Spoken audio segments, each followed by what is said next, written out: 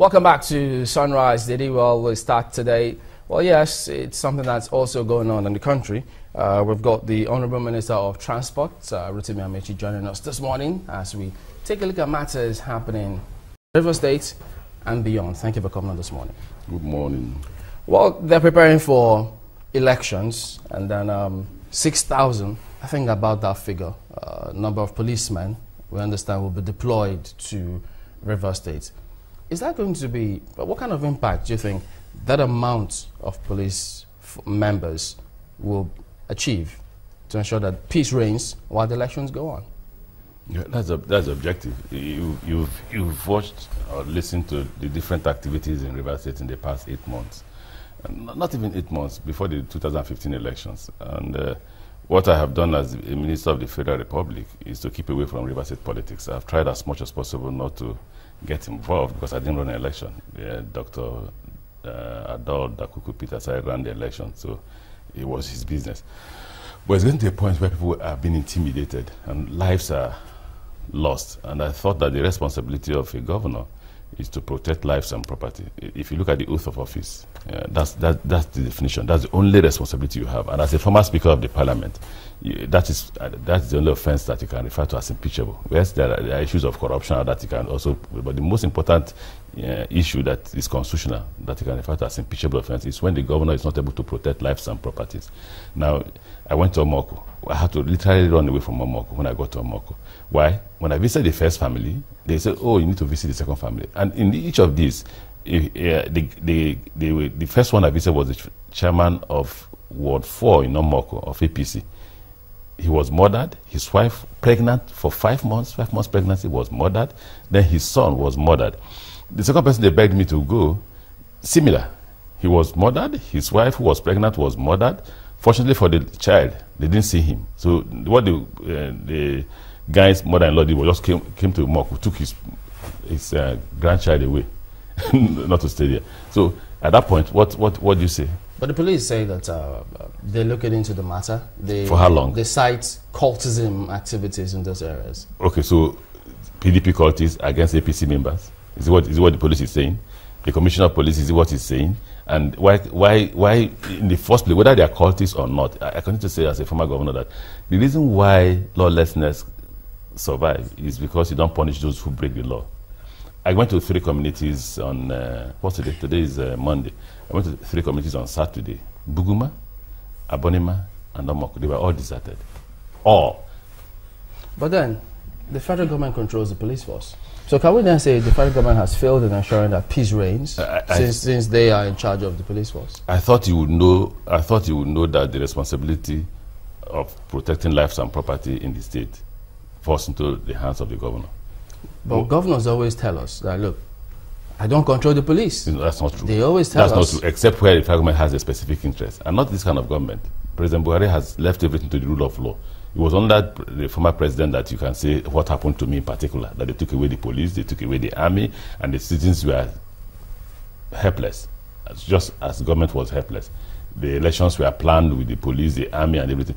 If you listen to PDP screaming, they've forgotten that by this time, in May, in 2015 election, all APC leadership were in prison. The ones that were not in prison were on the run.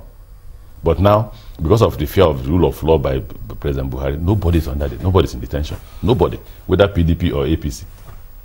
It's interesting that you link the killings or the crisis in those 3 communities to political violence when the police has said that this is, it would seem a cult clash. Can you really say that you're vouching for the members of your party that none of them is a cultist?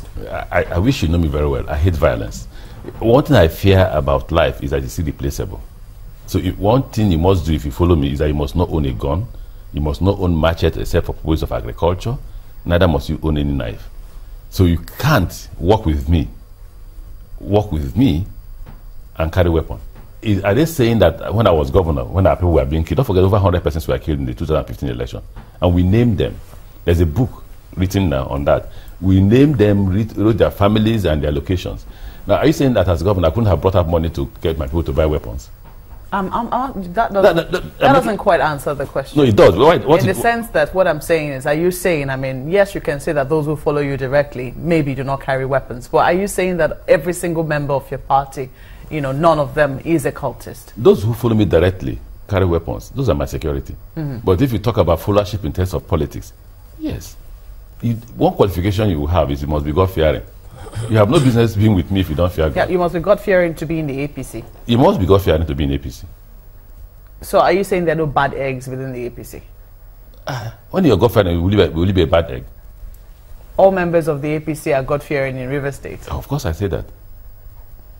You must be God-fearing. If you're not God-fearing, being God-fearing does not mean you won't commit sin. Don't forget that. But being God-fearing means that you have a limit for which you can do things. Like, for instance, you know the consequences of death. I'm just wondering, I'm looking at the rhetoric, because if you look at what's been happening, I think it was also somebody who commented on it yesterday on the back page of The Guardian. His name is Debo Additional. I don't know if you read that particular column. He was talking about how the rhetoric in River State has become so heated that it is not allowed even within political space that two leaders or two people who are supposed to be leaders, you know, speak the way they do. He pointed to the fact that you accused the current governor of the state. You said that he will sell his own mother. You were quoted as having said that, and the current governor was also said to have said you have no parental home training, and that's the kind of, you know, conversation that seems to be going on between the two primary leaders of political parties within that particular state, and it's overheating the polity. Do you think that both your comments have helped? I'll take you back to where I started from this conversation. I told you, I said I kept away from Rivers politics to allow the actors to play out there. I've done my 8 years. For Christ's sake, there's nothing new I can offer. Even if I have, I think there are others who can offer that. Now, I have kept away, and one man has consistently come on stage. I will kill. Don't forget he said that. Don't forget he said, if anybody comes, let him write his will. What is will? It means you're expecting death. If I meet any University of Port Harcourt lecturer, what does he mean by that? Consistently, and he's a governor. But what 8 years of my governorship, I never said that. What have you done to tone down that rhetoric? Because no, you can't tone it down. You can't, because it's the person that's saying that. You can't. He thrives in violence. You say that your former chief of staff thrives in violence. He does. Does that say something about the kind of relationship you had? No, it doesn't. Why it doesn't? That I had him under control. I had him under control. I was the governor, he was chief of staff. Now, when he became a governor, when he became a minister first in the hands of a president who supported anything to be returned as a president, then you saw the true color of the person he was. Mr. Ameachi, you know, a chief of staff, I think that we've had cause to look into the role of a chief of staff on this program. I think it was when the president appointed two Northerners, you know, to be his chief of staff and secretary to the government of the Federation, and he was severely criticized for that.